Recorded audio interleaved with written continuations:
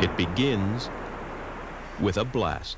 Faro mine site and mill sit 380 kilometers northeast of Whitehorse. They call it the road to the future.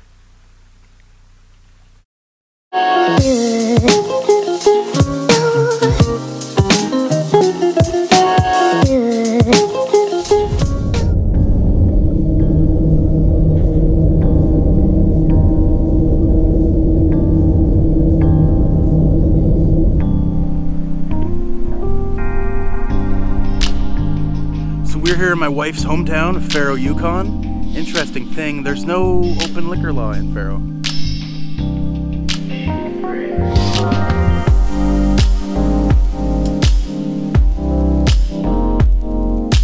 Chateau Gemini is one of many buildings built to house the influx of mining workers in the 70s and early 80s, slowly becoming abandoned until the mine ceased production altogether in 1998. They've been condemned ever since.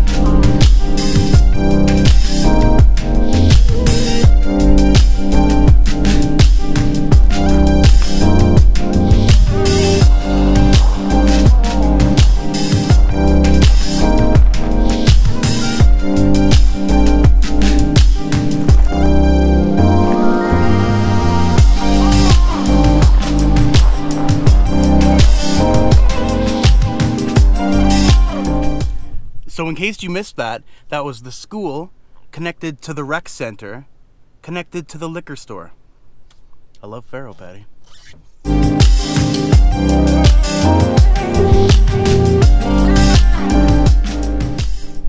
So there's the bank. Patty's aunt is the banking teller person for the town, I guess. What used to be here, Patty?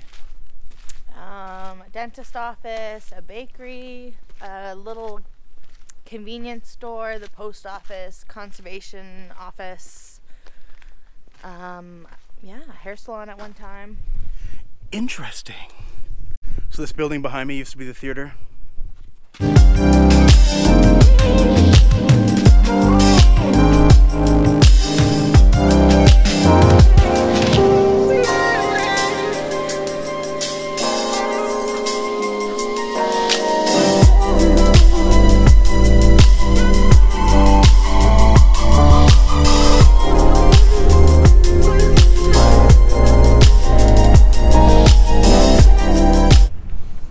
Okay, so we stayed at that hotel the night we got married, and Patty, actually, we stopped there. We were driving a golf cart. Patty was in her wedding dress. We stopped there, and Patty had soup because she was starving Marvin. And the last time I ate there, I got a burger, and it had 2 top buns.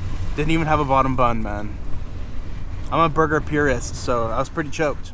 There's a lot more people that live here up on this road than when I lived here, like 20 years ago. There was maybe only 2 or 3 houses that people lived in, and now there's like, looks like at least 10.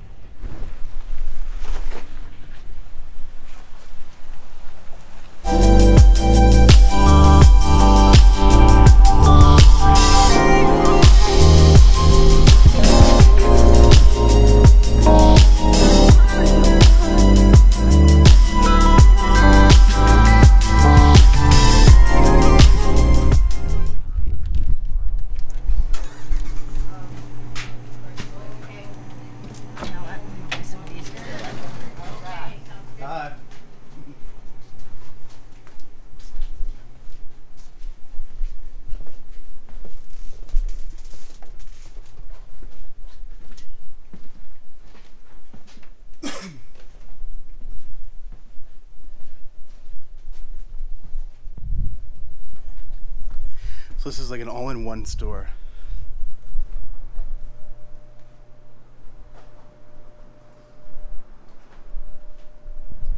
With a wood fireplace. Easter.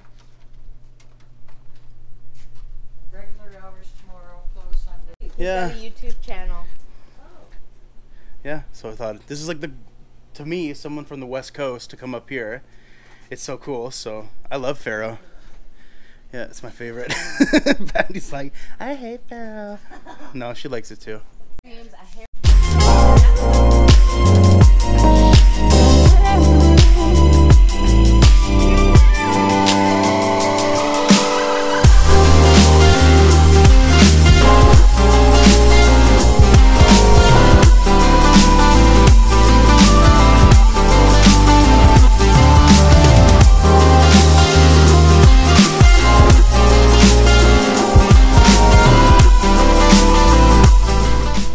I'm actually really surprised it's open today because it is Good Friday.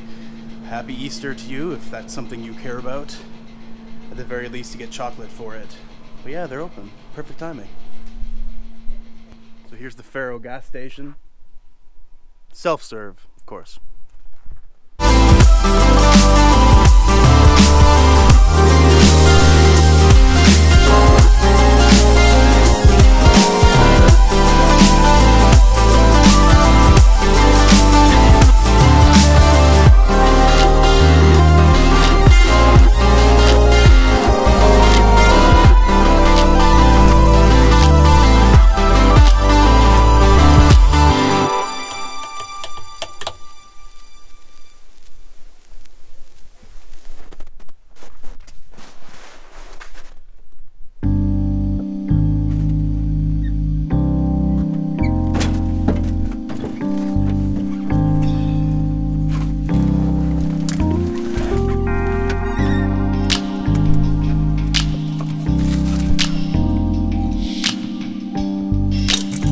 I got a good feeling about this one, man.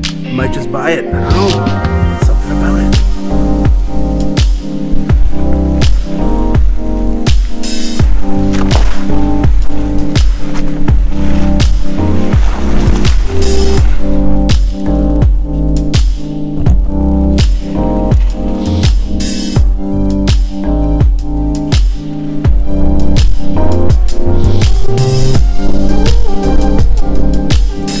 You'll have a street that's almost completely abandoned, and then it's punctuated with, you know, a few houses here and there where people live.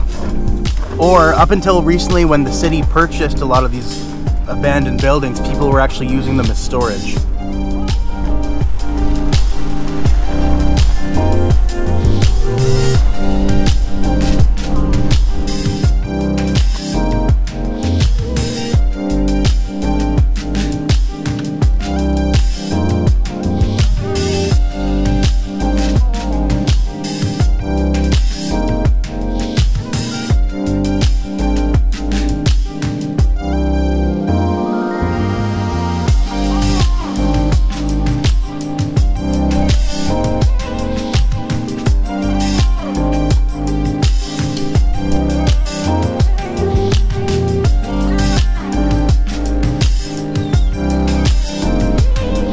While Faro's economic future may remain uncertain, it's obvious that the town's strong sense of community and affinity for outdoors living will persist indefinitely. The town of Faro truly is Yukon's best-kept secret.